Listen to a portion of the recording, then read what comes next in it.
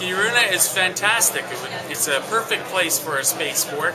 Lots of adventure and gorgeous scenery, and most importantly, so many excellent Swedish people who are interested in space, from launching rockets to manned spaceflight to even the medical aspects of spaceflight, which is what I am particularly interested in. So I think Spaceport Sweden is going to be a real important place in the world.